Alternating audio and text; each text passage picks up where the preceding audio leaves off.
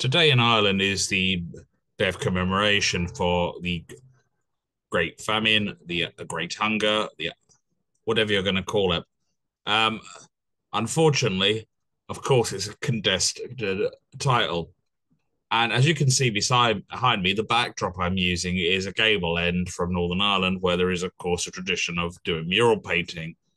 And you have the name of the famine up there in Gortamore. And of course, another view of the famine is it's a genocide by starvation. And you have on the other side of that, Ireland's Holocaust, 1845 to 1849. What you can't see, and you couldn't see unless I did a backflip and you could see the bottom of it, is it talks about 1.5 million deaths. Now, I'm not really going to comment on that so much as how it's perceived, as more on the speech today by the Taoiseach, Gaza famine repellent to Irish psyche.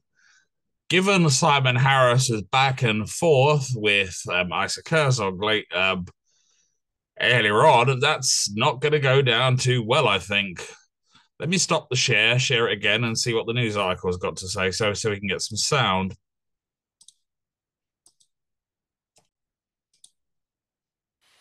The unfolding famine in Gaza was described as repellent to the Irish psyche at the National Famine commemoration in County Longford today.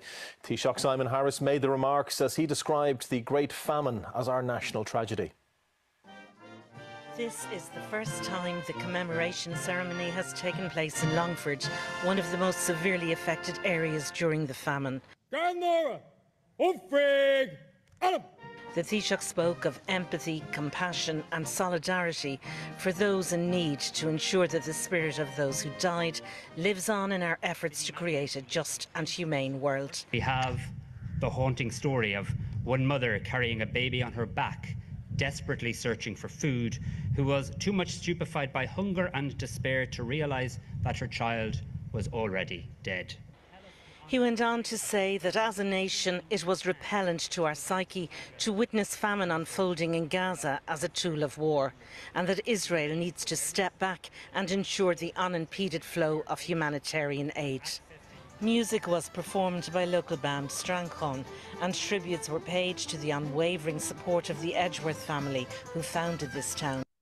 Yeah, of course, I know the Edgeworth family, who are famous as literary figures as well as in Irish history. Presumably, I could do a presentation about Maria Edgeworth.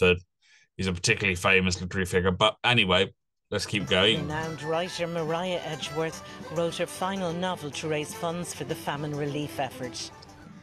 Today, as we remember the victims... Hilarious that the presenter should mention it just after me. ...of this cataclysm in Ireland, the vital message that this commemoration sends out to the world is indeed one of hope and renewal.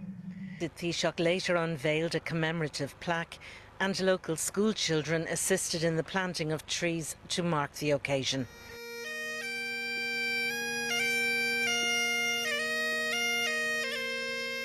Teresa Mannion, RTE News, Edgeworth.